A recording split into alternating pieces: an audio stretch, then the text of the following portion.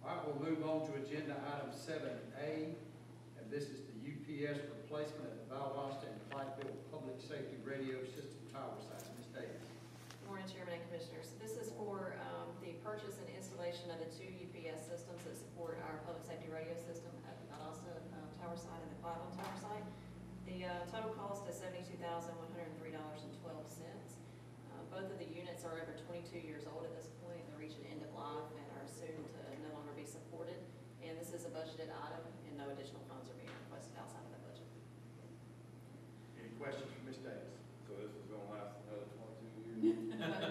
Hopefully. I mean, really, is there an expectation of life expectancy on these? I would think 22 years would be about the maximum you would expect. You're pretty fortunate to get that out of it. Okay. No further questions? Thank you. Thank you.